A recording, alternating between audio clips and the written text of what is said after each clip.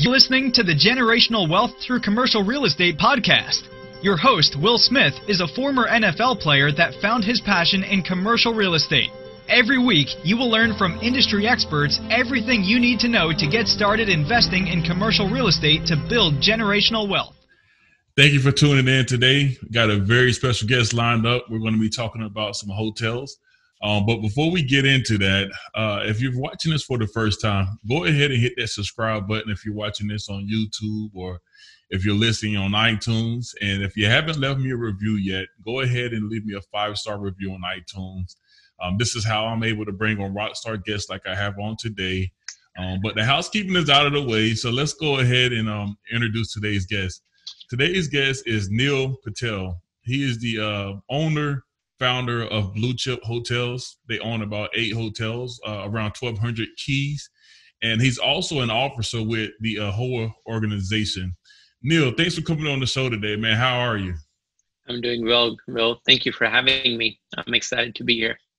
Absolutely. I'm excited to talk about the hotel industry. And, there's a lot going on with COVID, but I know there's still some opportunities out there. So I want to really talk about that today. So, if you would, man, tell my listeners, how did you get into the hotel industry? Yeah, so my family and I, we moved from India in 2004. We worked at a small independent motel in Laurel, Mississippi for about 6 months. And then one unique thing about our culture is when someone moves recently, we always help each other out. And we were able to borrow money without any interest from the community, from family members. And we bought a small and independent motel, 20 rooms in Giddings, Texas. And this was back in 2005. And up until 2011, we just had that one motel.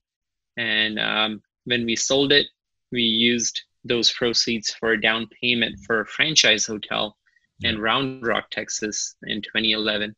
And now we have about 1,200 rooms in our portfolio. So that's how we got started.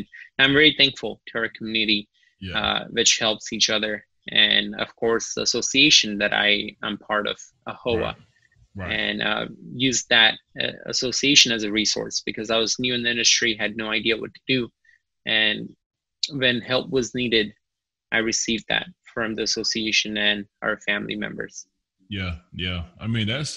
You guys, so from 2005 to 2011 and 12, you guys, had that one hotel, it was 20 rooms. And, in a matter of 8 years, you guys scaled pretty fast. That's pretty impressive. Yeah. So when we had the independent motel, I was still in high school. And then when we sold it, my brother and I, we worked every single day at the new hotel that we purchased. And, we used to manage it ourselves. We used to do front desk shifts. And the only team members we had to help us were in housekeeping because someone was always working at the front desk. And I also would like to credit the economy for Austin that went up in 2011. So we were able to increase our revenue from $850,000 to about $1.8 million in 3 years. And we were able to use those proceeds to buy another hotel in Dallas, Texas. And then that's how we continued to grow. And that was my true first acquisition, and which turned out pretty well. And we'll discuss that in the later part of the show. Absolutely, man. That's awesome. So, as somebody that's looking to invest in, the hotel industry, how can they go about finding deals? Because that's important, man. You got to have deal flow if you want to invest in something. Of course, absolutely. So a little bit about our association that I'm part of. It's a nonprofit, or it's actually 501c3 for profit, and it's called AAHOA, Asian American Hotel Owners Association. You don't have to be Asian to be part of our association, but you do have to be in the hotel industry. We have 19,000 members. 1 out of every 2 hotels in the nation is owned by our member. Wow. And we're growing day by day. Last year, our convention was in San Diego, California, and we had 9,000 attendees. So we have hotel owners that are there. We have people who represent franchise that are there. And we also have people representing financial institutions that are there. So all in one place. So if you were to buy a hotel, you go to that convention, you find someone that wants Yep. to sell a hotel, then you have someone there at the trade show who can loan you or finance your deal. And then you also have someone who you can put a brand. So everything at one place. And Wow. that's what's unique about our association. And of course, we also go through brokerage companies like Marcus Millchap, CBRE, and so on. Those are the ones we worked with in the past. And but if you talk about getting into the industry, I think 2 or 3 months from now would be the perfect time to get in the industry because I feel there would be a lot of assets coming to the market Yeah. because of COVID. But you have to be dedicated to the asset. You have to be able to work every day if needed to, because this is going to be your property. And if you are successful and if you determine that you want to work every day, then you are going to be successful in this industry. Yeah. Now let's talk about that for a moment. I mean, because most of the guests I bring on the show, they are in the multifamily industry, Mm-hmm. and a lot of times, you could buy a community, and you could put a property manager in place, and Yep. your engagement with the property is primarily through the PM, and that may be Mm-hmm. once a week that you're talking to your property manager. So in the hotel industry, you pretty much got to be hands on every day to make it work. Of course, and let me tell you the reason why. In hotel industry, the management companies charge anywhere from 3% to 5%. So if you look at your monthly revenue, a hotel is going to be much higher than a multifamily. Because if you look at it, your average rent per unit is around $1,000, $1,100, depending on what the market is. Yeah. In hotel, you're looking at over $1,500, and that's just a basic room. There's not much that goes into that room. Like Yeah. some of them may not even have a kitchen. So because the revenues are so high, your expense to pay the management company is going out of your pocket. So end of the day, depending on how much revenue you do, you may be paying over $100,000 to a management company. Well, that money can be coming straight to your pocket if you're dedicated and ready to work at the hotel every day. Yeah. And that's what I would suggest to a first-time buyer who wants to work in the industry, is work yourself and move up that way.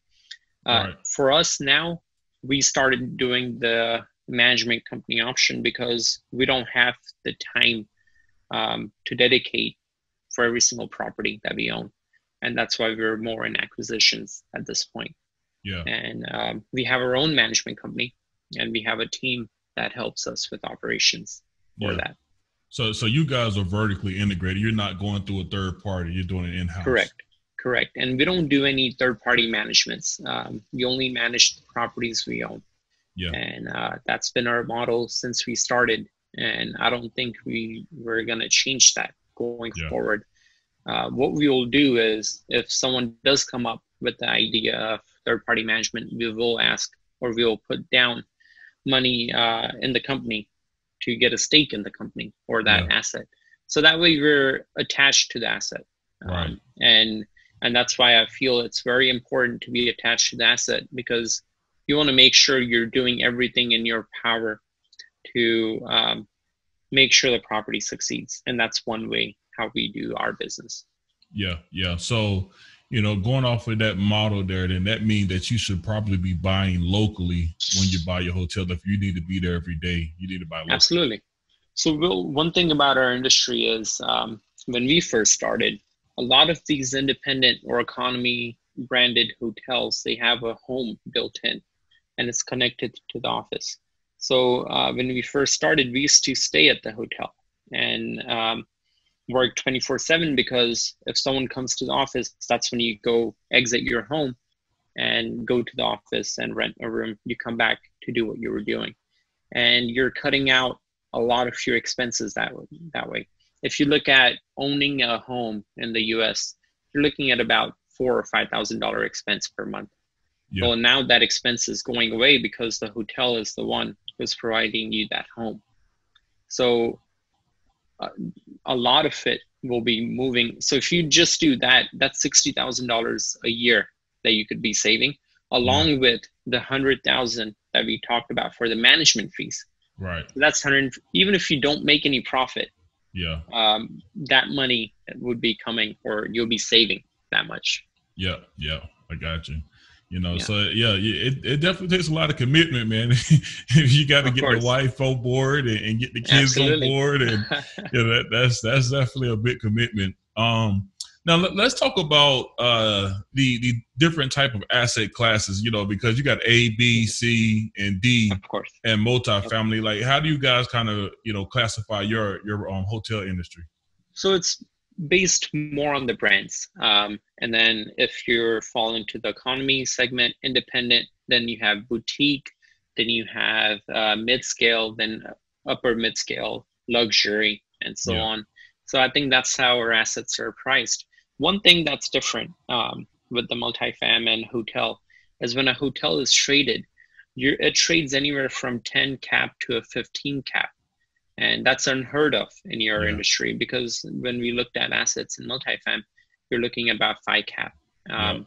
So the ratio is pretty high for us as hoteliers. But at the same time, it's a lot of revenue coming in, much higher expenses than apartments. So I think that's where, if you're hands-on with the property, that's where you can excel in cutting your expenses out. And if you do a lot of it by yourself, then that's gravy coming straight to your pocket, straight down to your pocket. Yeah, absolutely. So tightening up management is all that's going to go to the bottom line and then going to your pocket at that point. Of course. And one thing I would like to add is hotels normally, of course, the cap rate, you look at that and it's a factor, but mainly it's on revenue. Because we know how to operate a hotel, we do 3 or 4 times the revenue. That's a good price. Even if the cap is like, let's say if it's a 5 cap, that may not be a good deal for a hotel depending on the location and the asset class, but it may be a great deal because I know that how much expenses I can cut if I take in my management. Right. Like a hotel in Austin and a hotel in Iowa or Indiana is not going to be much difference when you talk about the expenses. The only thing that may be different is your labor cost. Everything else, the same supplies, the same franchise fees, and so on. A lot of it is exactly the same. So we know exactly what our NOI or projected NOI will be going into a deal. So so that's why cap rate is not that useful when it comes to hotel. Right. But it does matter. But I think the revenue multiplier is the main indication of whether if property is a good deal or not. Yeah. Okay. So I mean that's good to know. So it's not weighed heavily on cap rates like most of the other commercial real estate that's out there. It's more on how much income can this property produce, and then throwing a multiplier on top of that. Yep, absolutely. And if you it's 3 to 4, and sometimes 4.5 if the property is brand new, then that you're going to have a low expense when it comes to maintenance and so on. And one thing I would like to add is cap is important when you go upper mid-scale or luxury, because you're not running those hotels yourself. You're hiring a third-party management, so there may not be much difference when it comes to the expense. So, but in the economy or mid-scale hotels, you'll be the ones, you have to assume you're the ones taking management of it, and therefore it'll be based more on the revenue multiplier. Yeah. Now I was reading on CoStar, man. It was talking about the hotel and the industry in general, and it was looking at the occupancy, and it was getting hurt for the majority of the industry. But one thing that stood out was like the economy type stay or extended stay type properties. Could you talk about the reasoning behind that, or why you think that's happening? Yeah, absolutely. So when you talk about upper mid-scale or even luxury, majority of their business is not leisure. It's business clients coming to the area because their companies are working or have a client there. And that's different for economy or mid-scale. Economy hotel, which we own majority of, your main clients are the ones passing by. They're driving somewhere. You have families coming to stay with you. So you're not relying, or construction workers, you're not relying heavily on someone who's coming or flying in for business in Austin, Texas, to stay at your hotel. Yeah. So while that class is restricting travels, a lot of companies have travel bans. For economy hotel guest, that's not the same. Therefore, like our hotel personally, we're running around 70-80% occupancy, while my friends upper mid-scale hotel or luxury hotels that are running 5 or 10% in occupancy. So that has a lot to do with your asset class. And going or before COVID, when you look at an economy or a mid-scale hotel, financing was hard on those because they're economy or limited service. But now I think after COVID, the financing institutions, they're now seeing that these hotels haven't lost much revenue or not much occupancy, and they're doing well even in these times. So hopefully going forward, financing economy or mid-scale hotel will be easier than before. Gotcha. No, I mean, that makes a lot of sense. That makes a lot of sense when you think about it that way. You know, in the, you know, multifamily space, I use it as a broker to find opportunities in North Carolina. What do you guys use to evaluate an opportunity as far as looking at metrics, key performance indicators to see if a property is really, really valuable? What are you guys using for that? So for us as a company, we make sure that any market we enter, it's more than 100,000 in population. Because when you look at small cities, they don't have many demand generators. So if it's a town of more than 100,000, you know that there's going to be multiple ways that revenue will be coming in. So you don't want to put you don't want to base everything on that one piece of business, because if that business goes away, your hotel has to shut down. So you have to make sure multiple revenue generating, that you can get multiple demand generators in the area. For us, universities market, where they have colleges or schools, you know, those are never going to go down. Yeah. And also hospitals and medical centers. Those are the two main ones, even if it may be down right now, but it's always going to come back up. So those are the two that we look at. And of course, what your competition is, how many other hotels are you competing with, and what brands they are, and what segment they fall under. If there's 10 hotels that are upper mid-scale or luxury and only one economy hotel, of course you want to buy that economy hotel because you're not competing with anyone, and you have different clientele that comes to you. So that also matters. And but you also want to make sure, main thing is how big that town is that you're buying that asset in. Yeah. Got you. Now, if you could, man, could you speak on, you know, how you guys are able to track like the average rents or the average daily rates? Like what system are you guys using to kind of get those numbers? I think it's more based on supply and demand, and also knowing what your break-even point is. And once you know that, then anything on top is gravy. So we do have a revenue management team that looks at the rates maybe like 15 times a day to make sure that you're not missing anything out. Because when you increase the rate by $5, the expenses is not going up, because that $5 is coming straight to your pocket. Because every expense that we have when a guest checks in remains the exact same. It doesn't matter how much they pay. Yeah. So if we can maximize on what we can get from a guest, that money comes straight to our pockets. So that's very important to know what your break-even, of course, what your break-even is at this point. And a lot of majority of our costs are variable cost, but there's also a lot of fixed cost. For example, your mortgage, insurance, property taxes, and so on. So you also have to factor that in. Yeah. And once you know that, then you know, you'll find success in the industry. Gotcha.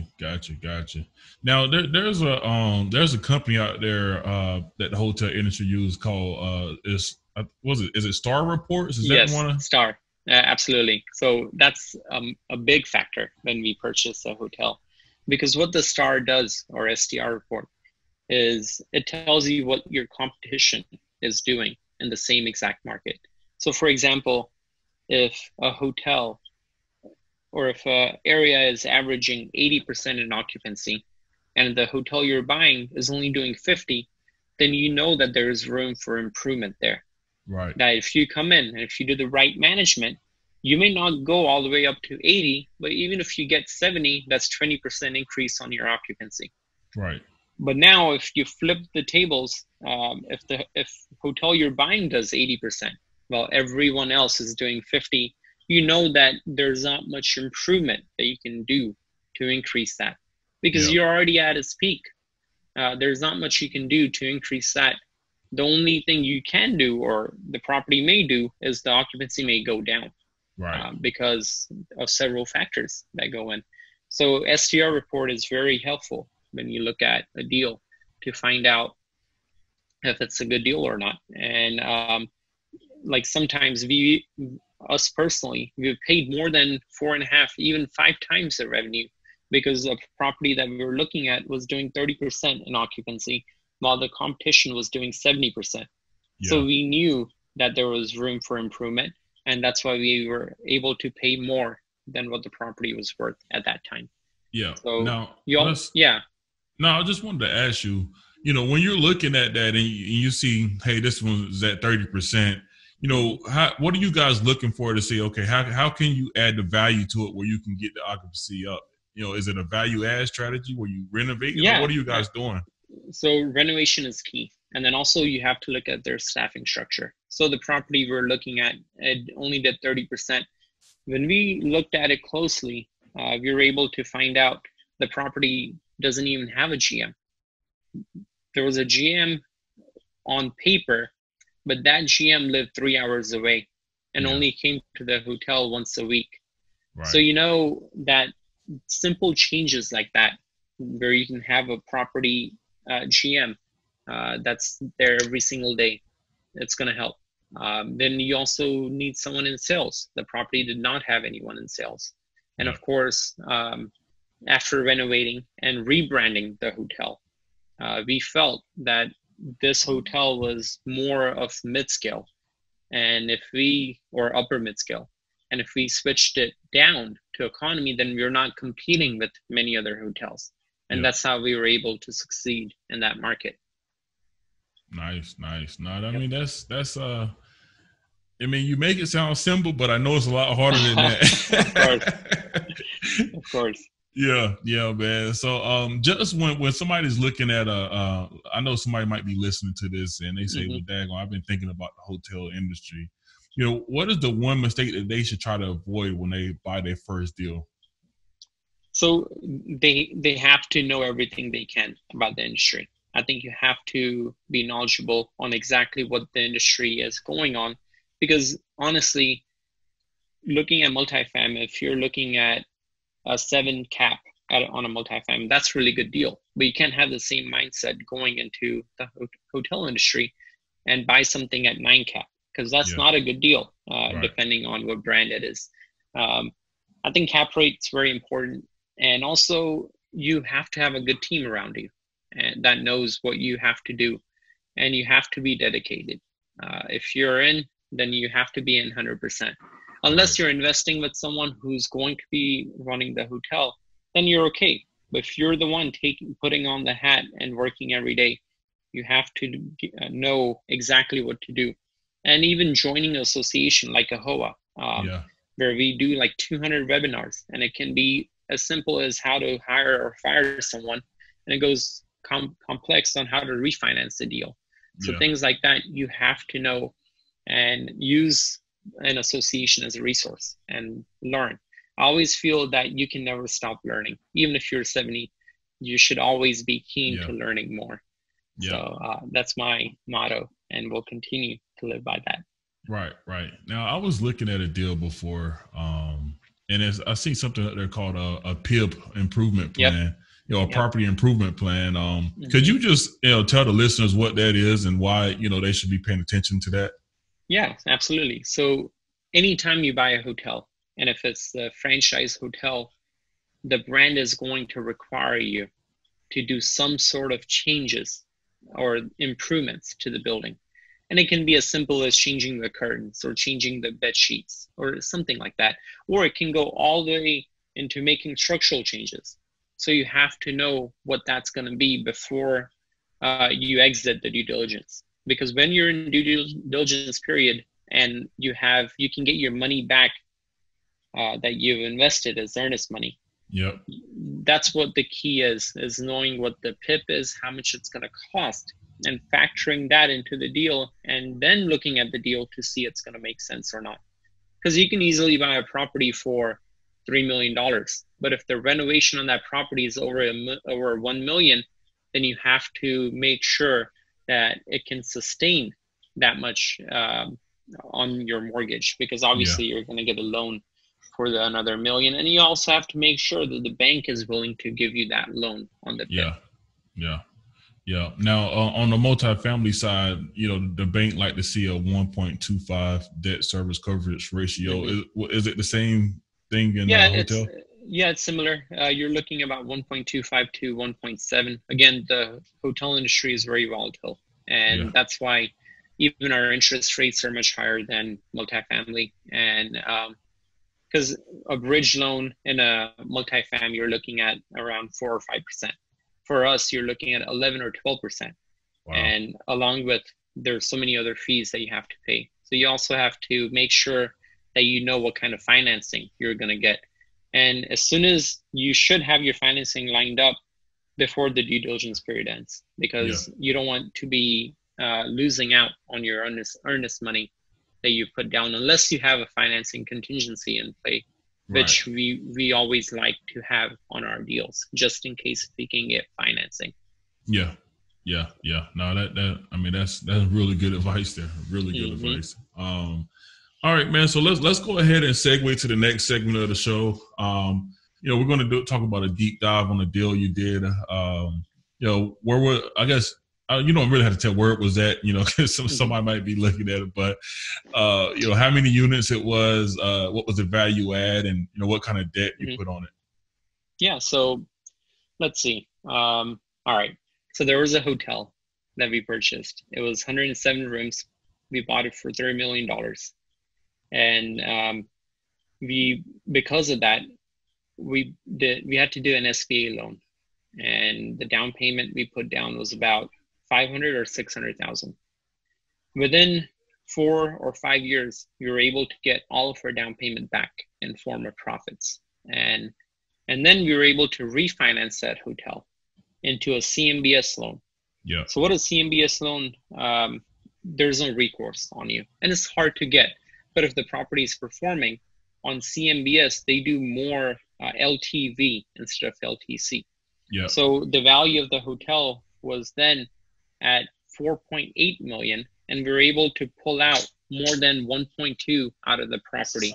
So not only did we get everything back what we had, we were in the hotel for basically $0 in without any recourse on our name. And on top, we still own the hotel, and we got over $1 million in cash. So that's what you want to look for. Right. Is what can you improve in the hotel? How can your revenue go up? Even if your revenue goes up by 100,000, that's, if you look at it 3 times multiplier, your value goes up by 300,000. Right. And that's what your goal should be, to refinance, take everything you put out of your pocket back in your pocket, and now you're playing with $0 in the hotel, and you still own the hotel. So sometimes that may make a better sense than selling the hotel, because if there's no recourse, then why do you want to sell the hotel? Just take the proceeds, and you can still use it for whatever you want. Yeah. I mean that you guys are doing the BRRRR strategy, where you buy, renovate, rent it out, refinance, and repeat. You know, that's exactly what it is. But you guys are doing it on the hotel level, so that's pretty incredible, man. It really is. And CMBS is much harder than hotels, especially. You probably cannot even get a CMBS loan for economy hotel because they want to make sure the asset is good in value, and that therefore they prefer something in mid-scale or upper mid-scale, and of course luxury. So Yeah. yeah, it's hard, and you have to prove yourself Right. in order to get a CMBS loan, where they Right. look at your resume, they look at your bio, what you've done, your previous deals that you've done, and so on. Yep. Yep. And it's very hard to get. And if you're not an experienced hotelier, there's a high likelihood you're not going to get that. Or Right. there's a high likelihood that you won't get any sort of financing to pull the money back out in your pocket. Right. Banks are okay to refinance, but they're not okay to pull money out the deal. Yeah. So that's also Gotcha. one thing to note when it comes to Gotcha. hotels. Yeah. Yeah. That's interesting. Now let's talk about, just for a moment, man, what was the actual value add that you seen on the property? Like what was it that you did? Did you go in and renovate all the rooms, or was it just cosmetic outside? What was it? So when you talk about value add, when it comes to a hotel, hotels usually do not trade at a price per key compared to multifamily. Yeah. Hotels generally trade on revenue. So what can you do to increase your revenue? Yeah. That's what we look at. And if you have to bring in someone in sales, it may be a higher expense, but you know you're going to get a better ROI when it comes to value. Yeah. So what can I do at my hotel that will attract more guests? Right. And from owning multiple hotels, one thing we've noticed, if your room is not renovated, that's completely okay, but it has to be clean. Yeah. Guest has to feel comfortable. As long as you give them a good bed and a good shower, and of course a TV, that's all the guest cares about. Majority of your guests, like Yeah. I personally, I probably stayed in about 150 hotel room nights last year. Yeah. And I probably turned on the TV 10 times or used the pools 10 times or less than 10 times. So you shouldn't focus or money on that. You need to focus on how can you bring business in your hotel. And if it requires you to do a renovation, then okay, do the renovation. Yeah. If you can prove that you can get a higher rate just by doing a renovation, then that's what you should do. Right. If you know that you can get $10 higher for a hotel room you rent by doing the renovation, then you look at how much your cost is going to be, and then see how much revenue you're going to pull out because of that. And it's not a simple answer, because the market also has a huge factor to play in it. Yeah. Yeah. No, that's interesting, man. Like, so that's a big difference between multifamily and hotels then, because multifamily, you going in and you need to renovate to get rents higher. Whereas with you guys, it can just be, management, changing out the management team to run the property more efficient, which will increase revenue. So that's interesting, man. It really is. Yep. It can even be as simple as changing your name. If you have an economy hotel, doing few light cosmetic work and changing the name and bringing a better team in, that itself will give you a higher ADR. And you can call it a boutique hotel. And if your rooms are old, give them a good bed, good shower, and that's all that matters. And as long as the location and you have a good team around you, right, make the guests feel welcome at the end of the day. Yeah. And I think if you live on site or if you're there every single day as an owner, that definitely helps, because you can connect with the guest. You can tell them your story. And that's what a guest wants, a good story. Right. Absolutely. Now, what kind of exit strategy do you guys go in to deal with? Is it, I'm going to hold everyone, or I'm going to add value and exit? What are you guys thinking? See, one thing I feel is you should never be attached to an asset. I'm not doing justice to my investors and our partners if I'm attached to the hotel. If you feel that you're getting a good deal, 2 out of our 5 hotels that we've recently sold weren't even listed on the market. Someone just came up to us and asked us, hey, would you be interested in selling? And we were like, yes, that's fine. And we go through with the sale depending on the price. So there's not an exact answer. In multifamily, you're looking at around 3 or 5 year hold.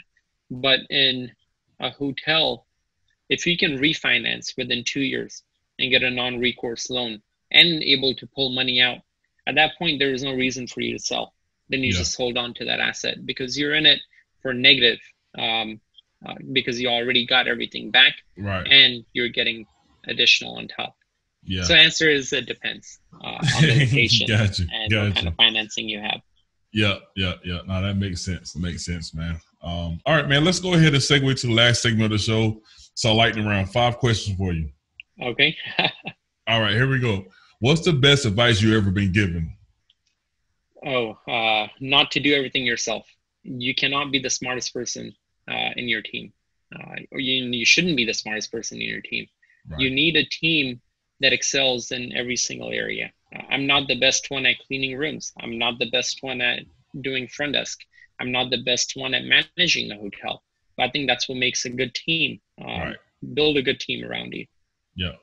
And if you're trying to build your team, get involved with the AAHOA organization. Right, absolutely. All right. What's the best book you've ever read?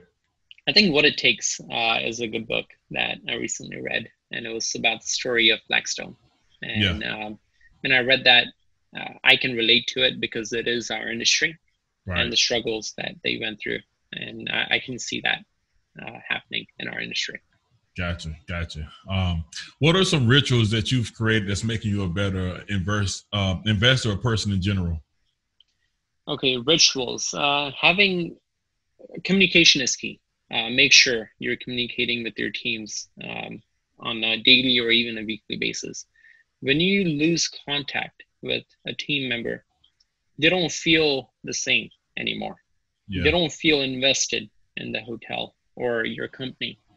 One thing I've learned is appreciation is key when it comes to management and having team members.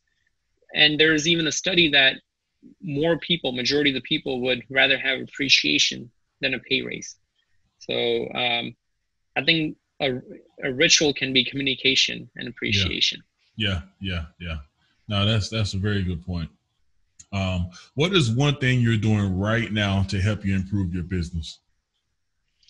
Okay, to help me improve right now, obviously because of COVID, and I've seen how hotel industry is going. I'm also looking at other industries like multifamily on how can we implement some of that into our industry. And it can be as simple as, can I convert my hotel to a multifamily? And we're looking at assets now, which may be a good fit for a multifamily. And looking at that, I'm just learning new things every day when it comes to multifamily, and that's where you can help me in. Yeah, I'll definitely help you out there. Yep. All right, last question for you. If you can give your younger self one tip in regards to investing, what would that be? In regards to investing, don't get attached to an asset. I've done that before, and we've learned.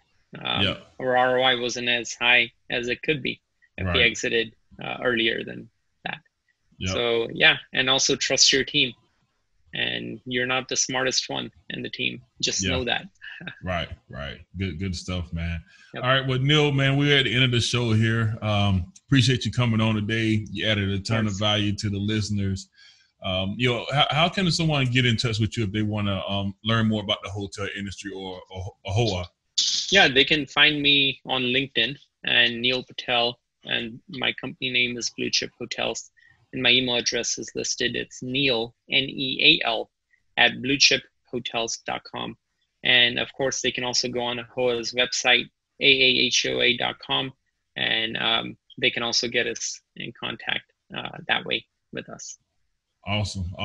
Well, appreciate you coming on the show today. I know you added a lot of value to the listeners. And until next time, man. Of course. Thank you, Bill.